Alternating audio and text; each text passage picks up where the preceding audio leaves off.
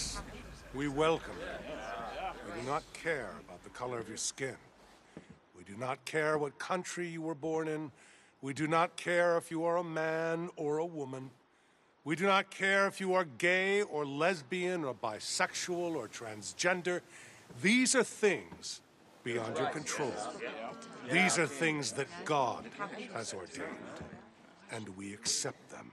What we do not accept are liars, thieves, rapists, murderers, fornicators, adulterers, oath-breakers, drug addicts, or criminals of any kind.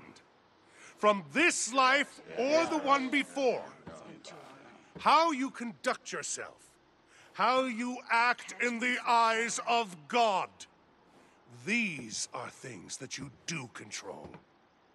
Any soldier or officer found guilty of any transgression, no matter how small, will be brought here to this very scaffold and will be hanged by the neck until they are dead.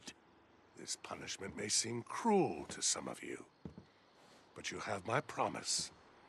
Any punishment of ours is a great mercy compared to the punishment of God that is being unleashed on the world outside these walls. None of us is perfect. We do not expect perfection.